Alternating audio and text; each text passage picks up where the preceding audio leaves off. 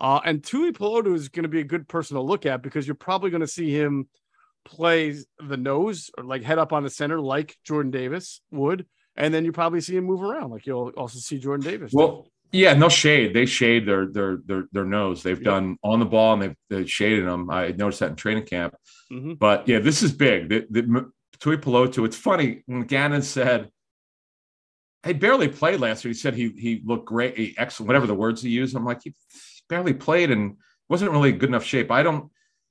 These coaches say stuff, and look, they have better information than we do, but it's not really what we had heard. So I don't know. Well, I mean, the next time Gannon says something mildly critical of anything will be the first. So, but just I know. But here's I get you. You don't have to then spoon feed lies. You can figure your way around a question without just whatever his version of the truth is. I'll trust his judgment, but it's not what not what we heard now.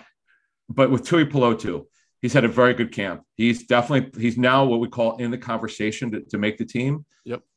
Marvin Wilson won't make the team most likely, but he's definitely shown some things. Yeah. So let's see what happens here with Tuipulotu over these 3 games. And he came to camp really good shape, much